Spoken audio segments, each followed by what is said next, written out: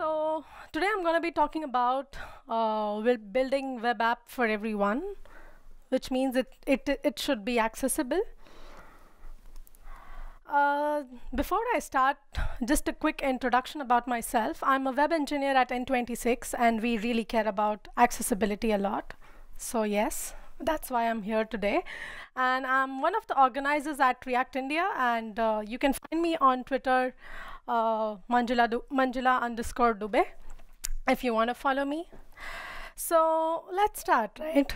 Let's start talking about it. I don't think accessibility is like a barrier to innovation, because I think it's a whole lot of different world where we're already so innovative about technology. So nothing stops us from building accessible apps, right?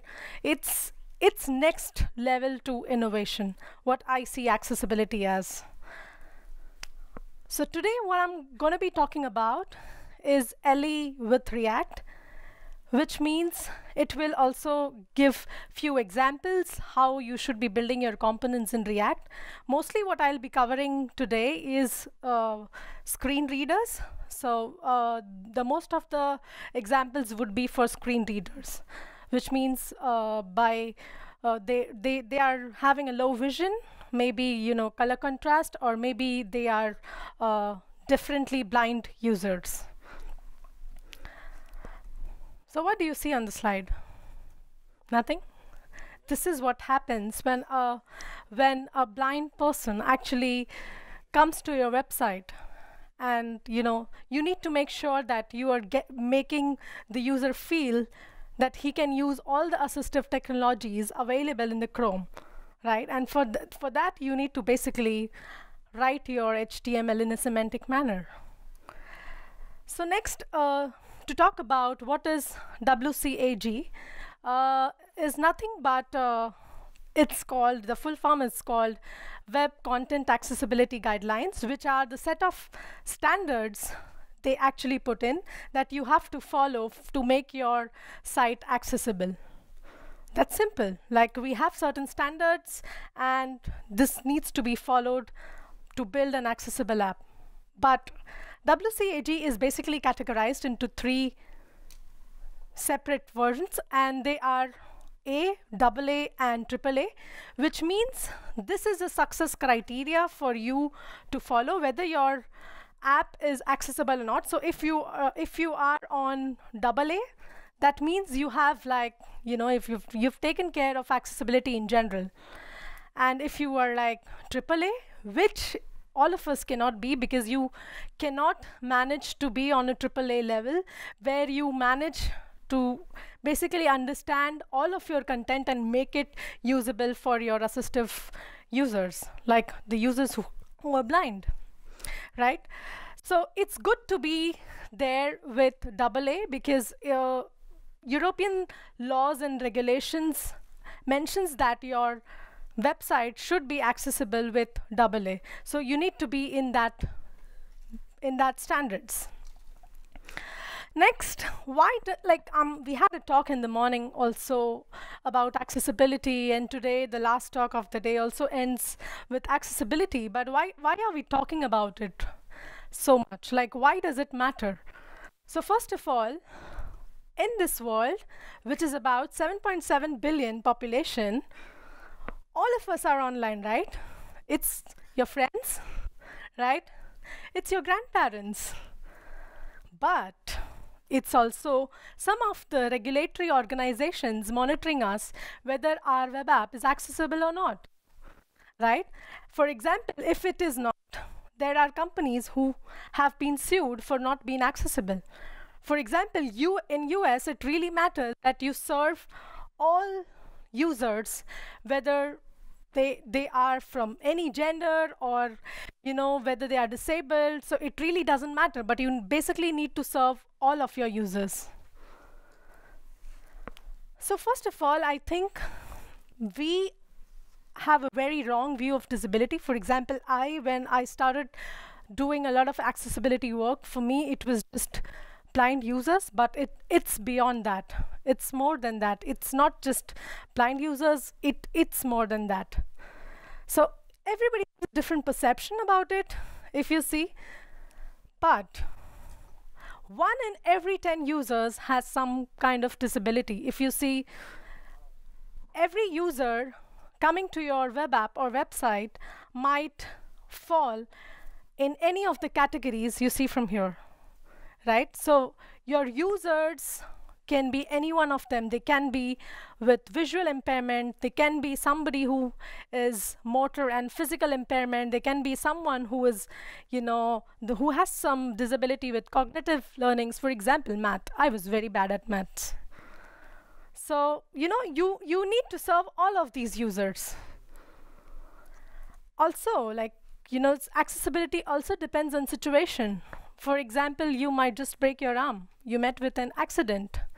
So you cannot say that you do not want to build a website which is not accessible for everyone. For example, even I can fall in that category sometime, right?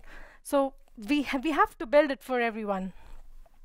Also, I always had this in my previous company. We didn't really care about accessibility at all. Like, I had every other person saying that, I don't think we need it right now in the company. But why? You don't know your users. Maybe your users are using it and it's a bounce rate. For example, they're coming to your website and they're seeing, okay, it's not at all assistive. I mean, I as a user cannot use it. Let me go somewhere else. There's a huge gap and you're also losing your users. So let's quickly run through some of the principles. This is just a theory, but this is important because accessibility revolves around these 4 principles, which is also called as POUR. For example, POUR. And let's quickly discuss how they basically fall into. So if you see perceivable, this means that whatever content you're putting on the web page should be processed by all the users. And this can be like any format you're putting up on the page. This has to be processed by the user. Second is operable, which means it should be navigatable by your users. That means your users should be using keyboard and they should be navigating through your website. For example, if the user cannot hear, you should have some text. And if the user cannot see, you should have some audio, right? So you should be able to operate all kinds of users. Third is understandable, which means all the content on your web page should be really understandable in a way that every user who visits your website, whether he is visually sighted user or he is not sighted user, he or she or they should be basically scanning the website and they should understand each and every content of your website or a web app. Robust, by this I mean it shouldn't be a platform independent, right? I mean, it should serve all the platform. It should run in all the browsers. For example, IE, right? It should be robust, for example. So build it for everyone. By everyone, I mean all the 7.7 billion population people you have around in the world. That means making it accessible through keyboards, having a live captioning, right? Having a live transcript, which is already there. Making sure that your color contrast works in a manner where it passes AA, which I meant that from the European laws, you should be making sure that it passes AA conformance. So one more thing, like I had a pretty huge discussion even in my last company that, frameworks are barriers to building accessible apps, which is not the case. So whether it is Angular, whether it is React, or it's a Vue, you still are writing HTML. So no matter what, even if it is JSX, you still are writing HTML, right? So no framework stops you from building an accessible app. That's the point. Like, you use any sort of framework, it doesn't matter. So what should we do? Right when you start your project, start writing semantic HTML. By semantic, I mean start writing good HTML and not just divs, just because you need it. So start understanding what kind of semantic HTML you need for a web page. If it's a form, go and put a form and not a divs, right? So that's how it is. So accessibility is built in browsers. It's not a switch. You turn it on and you turn it off. It's basically there in browsers. It's just for us to use it. So things to keep in mind. Like, this is in general not related to anything to do with React. So how many of you know this? Okay, so basically this is color contrast. So your designers might be coming up with the brand colors if they're starting a startup, or you always tend to play with colors, especially when you're front-end dev. And as a developer also, you should know, while your designer has given something to you and you're designing it, you should know whether it passes the conformance level that's needed to build an accessible app, right? For example, let me quickly show you what happens. So this is basically used against text color and background color. So it basically shows you the contrast, if it's valid or not, if the conformance level is to the success criteria. So let me put the background color as maybe white, and let's put the text color as yellow. It's not perfect. Correct. So that's how you basically see that the color contrast here basically fails, which means you shouldn't be, while designing, or as a designer or as a developer, you should be taking care of the color contrast as well. So color contrast is also present in DevTools. For example, if you go in your Chrome DevTools, you can actually see the contrast. So while building, you can also take care of this. Okay. Cool. So next thing, what I believe is we should be using battle-tested libraries, which is already there around in the ecosystem. Somebody's built it and which says, okay, it's accessible. So why not use that? Why reinvent the wheel? So if you know something is already there, just use it. Make sure that you know how many of you like the light mode of IDE? No one? How many like the dark mode? So see, so you should support both, right?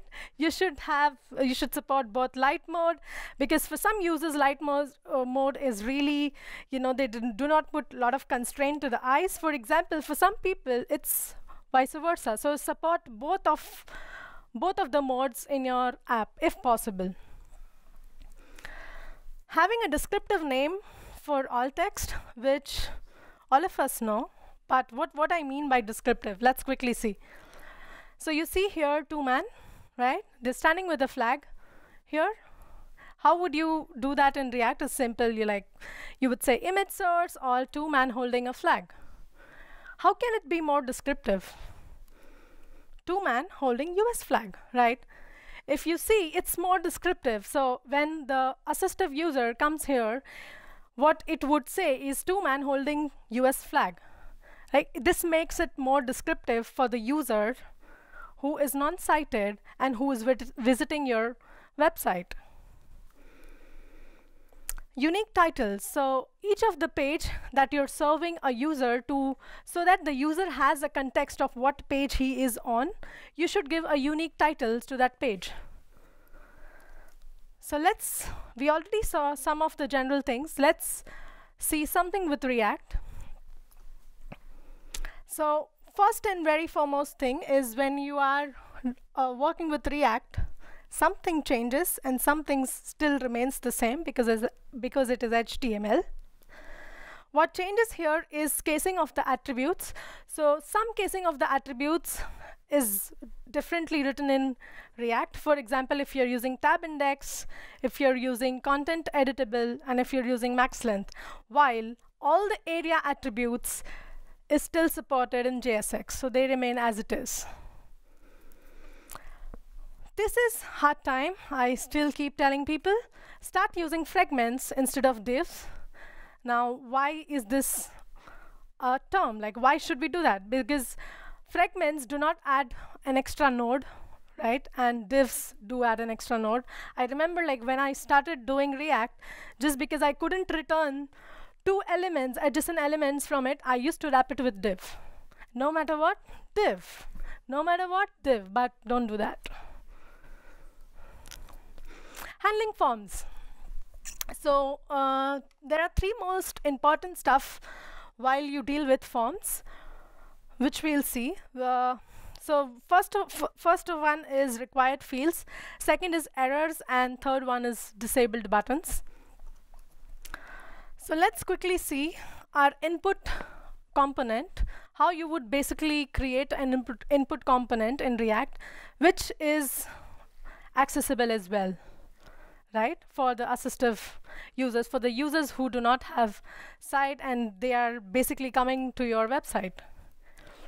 So let's say something like this. There's a first name and basically the field is required field. So what you would do is you would create an input component and you would pass all of the ID type as a prop, correct? And you have also passed required, which because you know for sure that this input is a required thing in my form. So when you render, like in your input component, it looks something like this. So you have a label and you have an input. So a label and an input should always be attached, because label gives you label gives basically the visual users a description of what the field is, right? So for the visual users, you give a label and you have an input. So everything works fine. You have a required attribute on the input. But let's say what you see here is I have also passed area required true. The reason I have passed is this is the thing that the screen readers read. And that's how they know, okay, fine, this field is required. So when the focus is on the input, basically they know that this field is required. But when you don't pass the area required as true, basically it will not be read by the screen readers. So your user would not even know that this field is required. So make sure when you are adding a required as a prop, you also make sure that you also add an area required true as a prop to the input. So let's say you have a multiple fields, which means I have input as a first name, input as a last name. I mean, I have a set of fields. But now I know for sure that all of the fields are required fields. So you basically have something saying at the top, listen, fields marked with asterisk are required.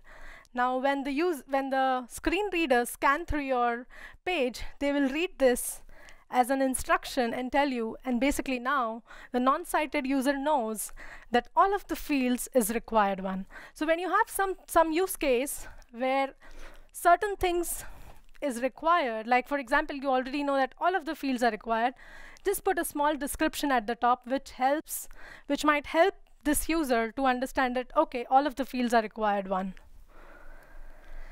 So this is how the input will look like in the browser. This is how it would look like. You will have a label, you will have an input, you will have a label and an input, and basically there'll be required from the assistive technology. So now how to handle errors. This is a complex thing, but all of us do that because let's say you're adding invalid stuff in your input, and you want to basically say, okay, this is invalid email address, or this is something that you're putting to the input as an invalid. So how you would do that? So let's say I have an input component, right? I also have an errors component. Now always make sure that your errors are always associated to your input field. Like if the input field if in the input field something goes wrong, make sure the errors are displayed just next to the field. So now what happens here is I have an errors with ID email errors, and what I have done in the input field saying that this input should be described by email errors, which means if something goes wrong, if there is an error in this field, this will be described by the error. So if you see, there is always an association with the error component and the input field. So this is how you do it. Next, if you want to see how the errors component look like, is we have an error. The important thing here is the errors component basically has a div with the role alert.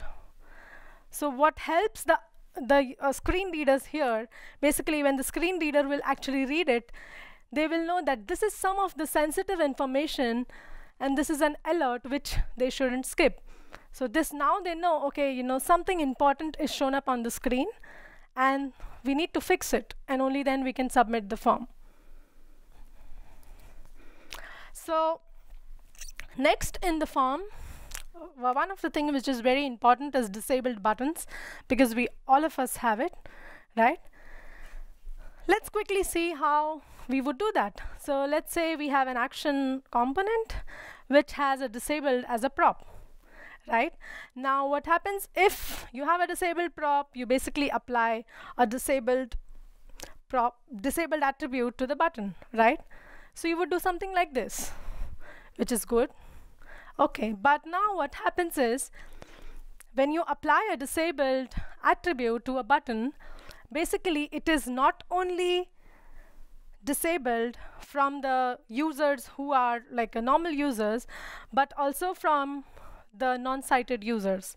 So what happens is this basically gets removed from the accessibility tree. So the moment when you say disabled, something which is disabled, for example, you say a button which should be disabled, it gets removed from the accessibility tree, which means now when your user who is non-sighted, who's using a screen reader, will scan through the HTML page or your website, he will not find this button at all because it's already removed from your accessibility tree. So what would you do in that case? In that case, you would basically use area disabled and not the disabled prop, and you would style the button for the visual users to make it look disabled.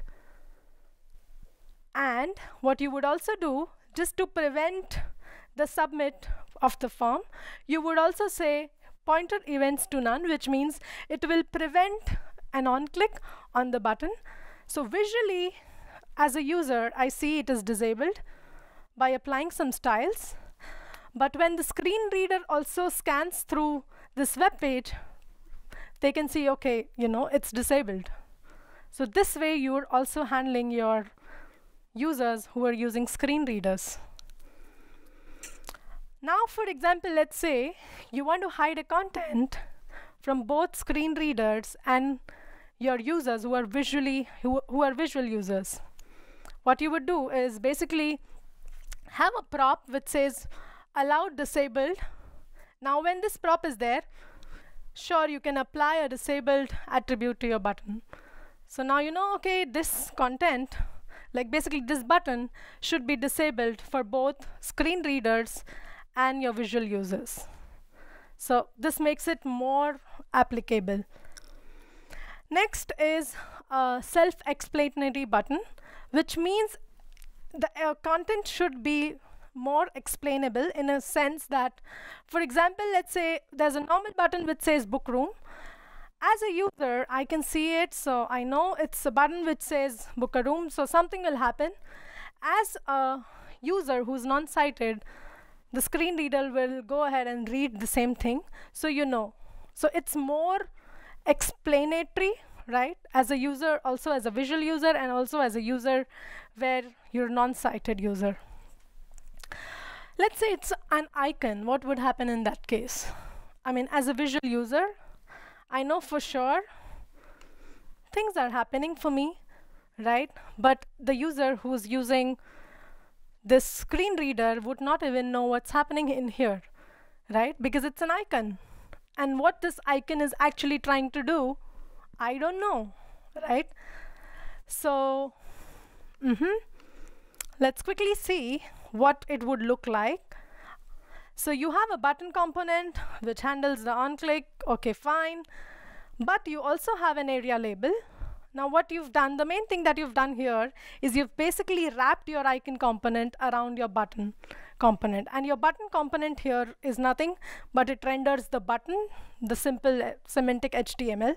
So now you make sure that while you click on this icon, you basically, the screen reader will actually read padlock toggle, because you've given that in an area label, right? It will basically read padlock toggle, and now the non-sighted user knows that he has clicked a button which is like padlock toggle, right? So you should give some context to your non-sighted user where he could understand that what's happening with this icon. So DOM and the visual order, this is one of the thing very you should use it very carefully. For example, there is a lot to do with flex, right? You can basically say reverse the column, you can say reverse the row and whatnot, which is good for us because I don't like to write CSS. I mean, it's good, it's so automated, like, you know, something can just be but you know, for the users who are using screen readers, when you say tab, tab, tab, tab, something, they might get confused with this, because when you apply flex direction, say reverse row, your button or DOM changes, but the order still remains the same in your real DOM. What happens when you say tab, tab, tab, the users who's non-sighted might lose the context, or he might get confused what's happening, right? So you should be very careful while applying all of these properties, especially with flex. So hiding content, we all do that, right? I mean, we do hide content because we are front-end devs.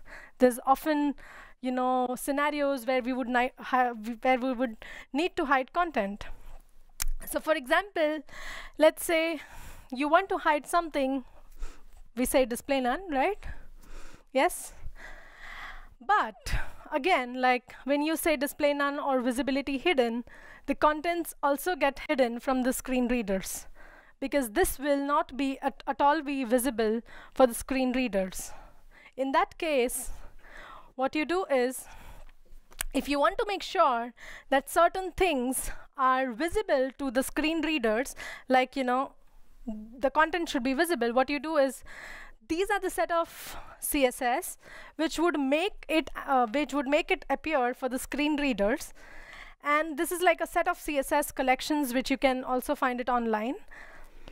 And you would basically create, let's say, you know, a set of helper which helps you collecting so that it is accessible to the screen readers.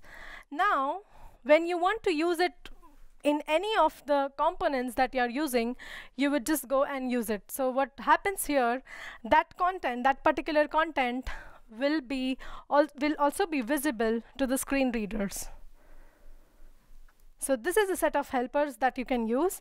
And the moment, this is nothing but this is like CSS and JS, whatever CSS and JS library you use. You have the component name, and then you would apply that CSS to that particular element.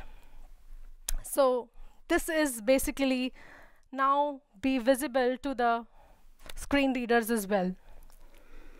Now we also have a component, like just so that you do not want to proxy the style utils. What you would also can do is you can have it as a component, which means wherever you hide it, whichever component or element you want to hide it, you can wrap around with that, and that will be visually hidden but still be available to the screen readers.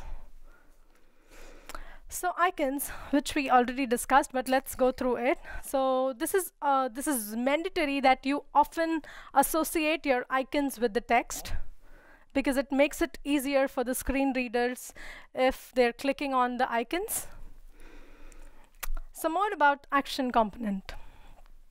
So let's say your action component basically also decides what to render, whether to render button, whether to render, you know, a link or a tag, right? So let's say what I'm doing on the left hand side is I'm basically having a action component where I say, okay, type is button, which is a prop that I'm passing. And now in this case, if let's say you get a power that the action component decides that whether it will be a button, whether it will be a link, or whether it will be an a tag that will be rendered, right? For example, when you say type button, that means you would basically render a button. But when you say target equal to blank, that means you would basically render an a tag where you would say, you know, target equal to blank. So your one component basically makes it possible to render what you want, which is also accessible to the users. Handling dialogues. This is one of the main concern, because what happens is basically I'll show you this example. This is called React area model, and the way it functions is what we want as a user is when we click on the model, basically the focus should be inside the model, right, and not on the page. So this is how it also makes a difference for the users who are the screen readers.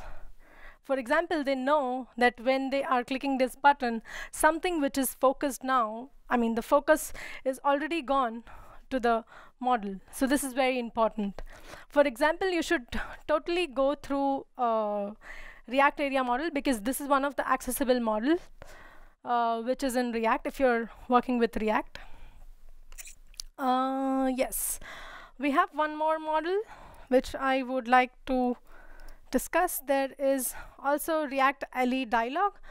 So if you're using models a lot in your company and you want it to be accessible, you should also visit this. This is same as what I just showed you.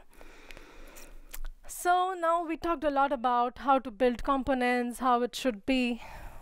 Also, like as a beginner, where you don't know how and what we should do to test it, let's have a quick look what we can use to make sure we build an accessible apps. So there's this ESLint plugin which basically enforces you if you do not follow an accessibility rule. So it will basically say, hey, hello, you know, you forgot the alt tag. Go and fill in your alt tag. So basically this is like an ESLint plugin which you can configure in your ESLint configuration.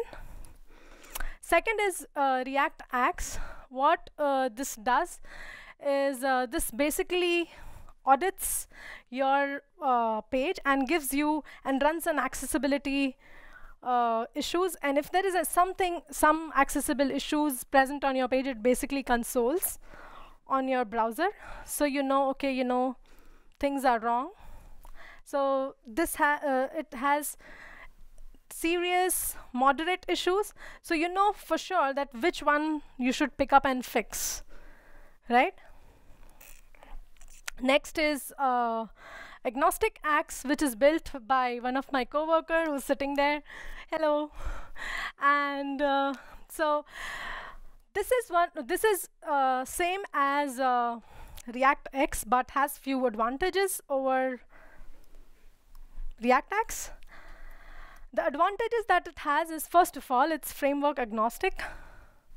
I mean, you don't need to run a React app, and it can be an Angular, Amber, or whatever you want. And basically, it runs the audit only if the DOM changes. So for example, what happens with React Axe, it runs the audit on re-render of the component. But what happens with Agnostic Axe is it only audits when your DOM changes. So that means it uses less resources. So I would prefer using Agnostic Axe, and that's what we use at N26 as well. So you should try it too. Next is a11y, which is also called as Pelly. This is like an automated testing PAL, which means What you could do is this basically as an command line interface which loads your web page. And once you load your web page, you can basically have a test audits against it, which will be shown in the command line whether or not if something is failing or is there some accessibility issue. One thing you could do is you could always include this in your builds. So for example, something new is coming up, the build would basically make sure that something is wrong with this. So what you need to do is npm install. And if you see on the left hand side, what I'm trying to do is basically Peli and the website. So as a beginner, if you really want to see whether your website is accessible or not, go and try this. Trust me, it will give you some good results if it is not accessible. And the third thing that you see is if you want to see only the critical errors, that means as a beginner, you would not go and fix everything, right? If you're starting out, you would not fix the warnings or notice. First, you want to fix the critical errors. So if you ignored warning and notice, it would just pop up critical errors. So basically, just go and fix this. Also, it has a reporter CLI. I mean, it's inbuilt. The reporter CLI is inbuilt in Peli. So it basically reports whatever is wrong and not meeting the accessibility requirements. And that's it. Some other tools that you should basically use it. For example, React LE and color contrast checker if you're a designer or you want to make sure that the brand colors that we're using should be the accessible ones. One good thing is Storybook add-ons, which I recently discovered. What happens is all of us build design systems, right? And we use Storybook, right? And if you want to make sure that the components that you're building is accessible or not, you can have this add-on in your Storybook. So while you're building, you actually know what are the violations and what you should fix. So some sanity checklist that you as a developer should know. Have a dark mode, which I already said. Have a light mode, user preferences. Always check whether the button, label, all the content on your page, also the image tag is descriptive. No matter what, don't give the users an auto play of a video. Yeah, don't do that. Make sure that you're satisfying the contrast level. There's enough contrast. Make sure everything is readable, everything is understandable, everything is structured. For example, I used to mess a lot with the h1 tags. Don't do that. Use them in proper order, proper hierarchy. Like there should be only one h1 tags per page, according to me. Make sure you have live captioning and transcript wherever possible. And like this is most important. If some users are not used to strong animations, make sure that you make it configurable. For example, if they want to have no animations, you still serve your web app. You'd still serve your website. Thank you.